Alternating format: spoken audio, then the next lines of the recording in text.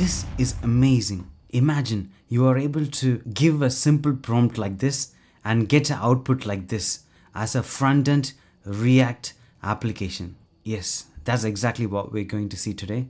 Let's get started. I'm really excited about React-agemt. It's a React.js LLM agent for the next generation coding using ChatGPT. I'm going to take you through step by step how to install this setup and run the code. First, git clone and then React-agemt and click enter. Next, navigate to the folder. Next, create a file .env under the backend main folder. This can be done by echo, and in that .env file, you're going to save your OpenAI secret key. This you can generate from OpenAI website. I'll put all the code and commands which I'm going to type in this in the description below. You can follow through. Just type this and click enter. Now if you open the backend main .env file, you'll be able to see your OpenAI secret key here like this. Next, type yarn install. If you don't have yarn, you can install it from yarnpkg.com website. Type yarn install and click enter. This will install the required packages. Next, if you see this image, this application comprises of front end and backend. Backend is the place where you give input to generate all the React components. Front end, that's where you get the output. All the generated files will be here. Now if you see the main folder, there are two folders, front end and backend. First, we are going to navigate into the front end folder, cd front end. Inside the front end folder, there is a main folder. Inside the main folder, there is a source folder src, and inside the source folder, there is a React-agemt folder.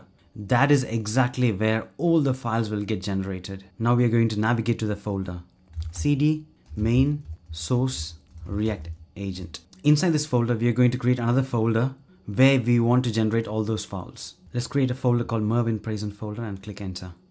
That's where all the files will be generated. I'm going to navigate into the folder which I've just created. Inside that folder, that's where you're going to give your prompts. Let's create a file called user-story.md. Click enter. I have already prepared a prompt for this. The detail the prompt is, the better application you will be able to generate. So here it's a SaaS CRM landing page. I'm giving you an overview. The purpose of the document is to outline the requirements. Objectives clearly convey the value proposition. It's to target small to medium-sized business.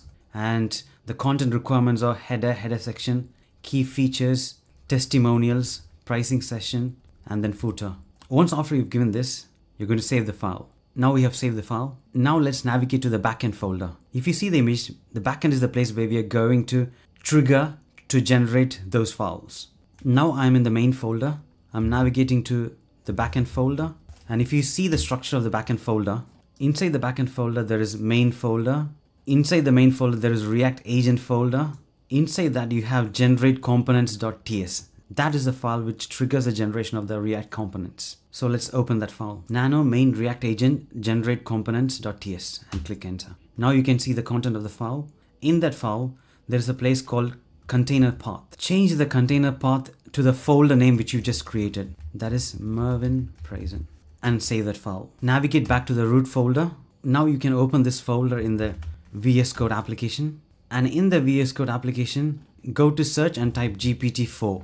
There you can see the model name listed there. Just for our purpose, just because our context length is higher, we are going to change that to 3.5 turbo 16K. We are going to change like this. So similarly, we are going to do for all other files. 3.5 turbo, 16K, and then save. And in another file, 16K, and then save. And change the default model to 3.5 and then 16K. That's it. The basic setup is done. Now we are ready to create the React front-end application. Here we're going to type yarn backend : and then dev and click enter. This will automatically start generating the required components, as you can see in the screen. This will take probably few minutes based on your requirements. So I'm going to skip this step and then show you later. Now in the terminal, I see an error like this. Just because this application is just on the first stage, you might face some errors like this, which you can fix by copying this and pasting it in ChatGPT, and it will automatically give you the answer. You can see the file which causes the issue is generate components configuration. So I'm going to copy this error message. Here's the generate components configuration. I'm going to copy that and paste it in ChatGPT and click enter. I'm going to copy as per the suggestions and after that restart the application. Similarly, I had to do a few times to get that fixed. Maybe because this application is very new, you might face those errors. Now we got all the files required to run the application. So if you see MervinPraison folder, there you got pricing section, demo request, hero section, footer, testimonial section, header, and you got few files there. And we got our user story here.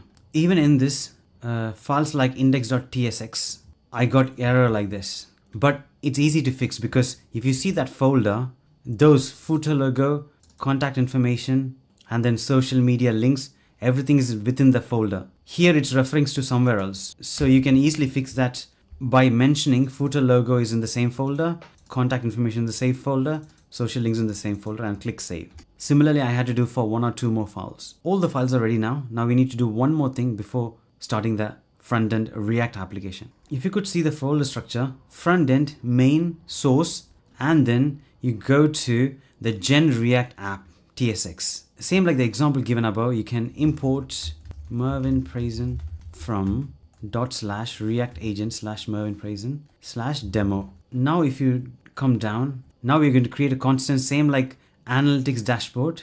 As an example, you're going to create constant, and you can see the suggestion SAS MervinPraison, and then you're going to return the component. After creating the constant, even inside the app browser router, you're going to add the component, which is SAS MervinPraison, the constant what we created now, and then click save. That's it. Now we are ready to run the application. Go to a terminal root folder, type yarn frontend : and dev.